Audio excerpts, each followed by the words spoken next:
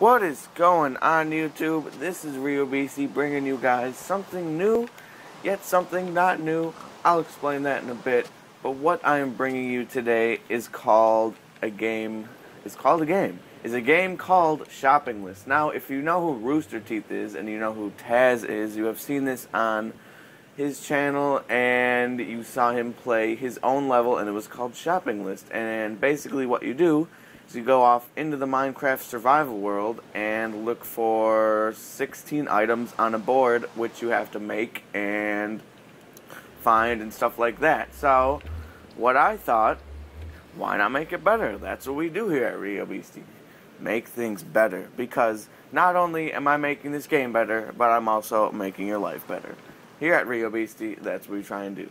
Anyways, here you see a board of 20 different items. However, there are no items in it. That is because the items are in these dispensers over here. And since there are 9 items per dispenser, that means there are 36 total items. So you take 5 per dispenser. And now, since you only take 5 per dispenser, this allows you to play this game many different times, never accumulating the same 20 items. So you will always get a different game every single time. Also, we've added a couple bonus chests up and around the spawn somewhere, just to make the game more fun. Maybe you'll find some cool tools, some food, I don't know. You'll see if you play the level. Let's go over the rules, might as well. I'll play it anything but peaceful, obviously. I know in here, in this last dispenser, there is zombie flesh, so if you're playing peaceful and zombie flesh is one of your items, you're not going to get it. So, don't play in peaceful. I would recommend playing on normal or hard, because that would be more fun. Just saying, that's my preference. If you want to play in easy, whatever, I don't care. Once someone puts an item in a frame in their room, it cannot be placed, it cannot be touched. Can't take any off of here. Obviously, that would be cheating, and what would be the point of the game?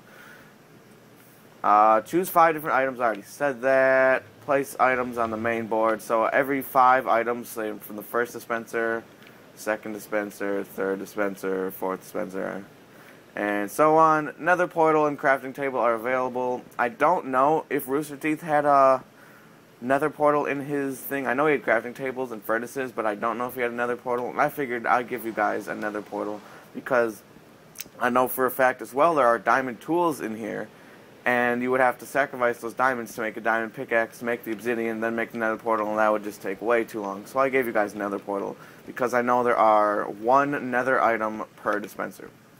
So, play 1v1, 4v4, that is another new thing we added. We only have 2 boards, as you'll see in here. There's only 1 board here, and 1 board here. And that's because we want you guys to play in teams. Another thing to make the game easier. Now, I guess if it was 1v1, it wouldn't be easier because you'd be with yourself. But let's say it was... it stopped raining. Thank you. Thank you for stop raining during my video. Anyways, if you wanted to play, like, 4v3, I guess you can do that too. But I'd recommend playing with an even amount of players. Although you can play with anyone, anywhere from 2 through 8. So, also added this. If you find a moss stone, you can replace it with any other item up on the board. I think that's pretty cool. It's kind of like a free space, you know, if you ever played bingo. Because I'm a true bingo player. I'm like a ecstatic bingo player. I mean, free spaces. That's what helped you win, right?